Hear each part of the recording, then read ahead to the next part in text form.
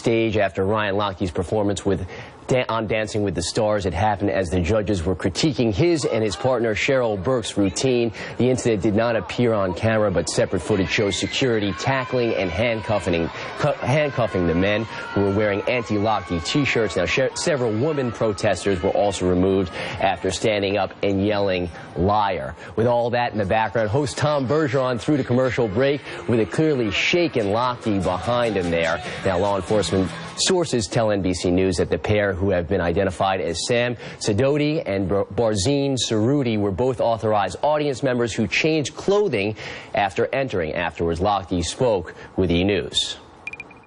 It's hard. I'm getting over it, though. It honestly feels like someone reached inside, took out my heart, and just stepped on it.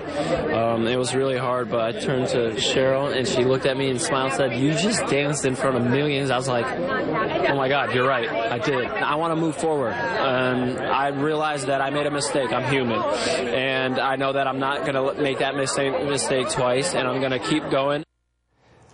Alex, Betty, I think Ryan Lochte should expect that. I think people are still going to be a little bit angry with him in the future. He should be prepared for stuff like this. Yeah, but that's still nerve-wracking. I mean, he's trying to prepare to dance in front of millions, and this happens. Definitely going to shake him in the shoes a little bit. And no offense, but dancing doesn't really look like it comes quite naturally to him. Just saying. Just my observation. Yeah. All right. That's harsh. Sorry. All right, we'll still